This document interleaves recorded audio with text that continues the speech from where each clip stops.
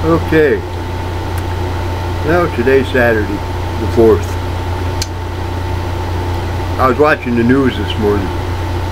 Also seen it on Facebook, seen it in the news articles on Facebook. Muhammad Ali passed away yesterday up in Phoenix. Louisville, Kentucky, where he was born and raised. The mayor was given his life history. The house he was raised in is now a museum.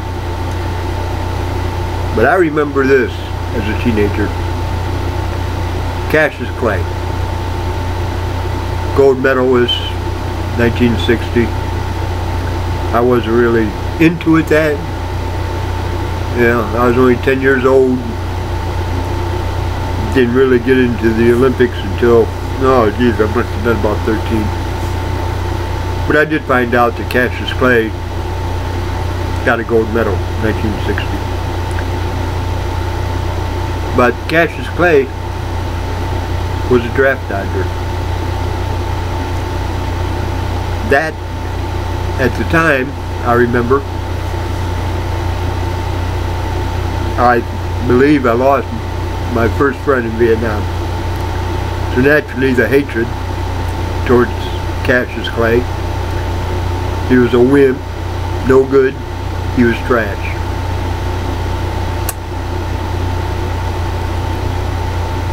Now that I'm 66, and thanks again for all the birthday wishes 3 days ago, my views of Cassius Clay has changed. He was a man that stood up for what he believed in. And he made it clear. He did not falter. He did not bend. He stood up for his beliefs. And he went forward with his beliefs. He became the world's best boxer. I found out this morning while watching CNN News that when he was 12 years old, somebody stole his red bicycle. And when he reported it, he told the cop that he's going to fight the guy and beat him up. And the cop looked at Cassius Clay, 12-year-old little boy, and said, well, before you fight him, you got to learn how to box. I think that was Cassius Clay's inspiration to take up boxing, because of somebody stealing his bicycle. But anyways, Cassius Clay, Muhammad Ali, was a Muslim. I knew it. He professed it. But he did not, how should I say this, force people to follow him. He didn't do that. He stood as an icon for the faith that he believed in. And he took it all the way through his life. The Walk of Fame, his star. It's hanging on a wall. Because he has so much respect for his faith that he did not want people to walk on his sidewalk, to step on him. So they put it up on the wall. Now that's what I learned this morning. That's what I found out this morning while watching the CNN News. I wish I had the faith of Muhammad Ali in my Christian walk. I wish I had the faith that my mom had. I wish I had the faith that my grandfather had. I wish I had the faith that Pastor Truex had his whole life. I know very little about Pastor Truex, but I recall going to his house one day and doing some work with him in his backyard. He prayed as he worked. I don't think the man took 10 breaths without talking to God. I wonder if I can ever do that. I wonder if I can ever come to the point where from the time that I wake up until I fall asleep, my mind would be set on God. That's never happened in my life. I believe it happened in Chuck's, my grandfather's life. I believe it happened in Mom's life. And I also believe that it happened in Cassius Clay's life. True. He may worship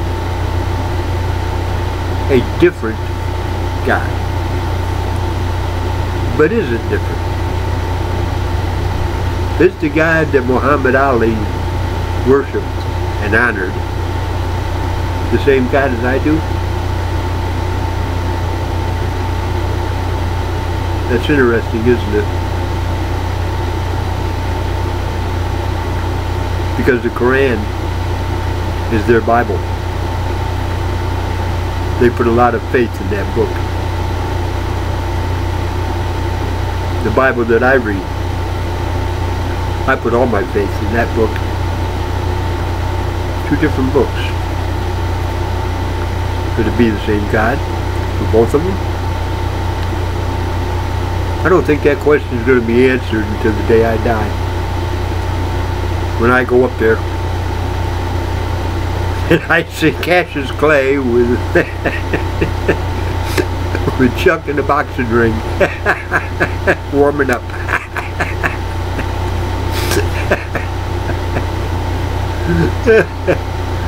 Or Gabriel.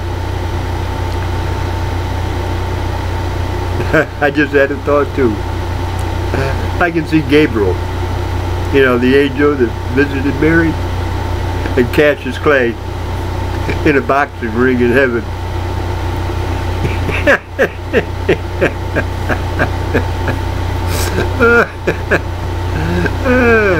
Punching blows to each other.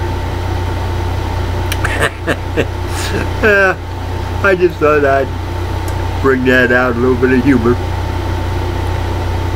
But reality is this. I got a lot of respect for Cassius Clay. Contrary to what I had when I heard on the news that he avoided the draft and was kicked out of boxing. I think my statement at that time was the nigger's getting what he wants. He's a draft dodger, he's trash. They ought to put him in jail. I believe my system has changed.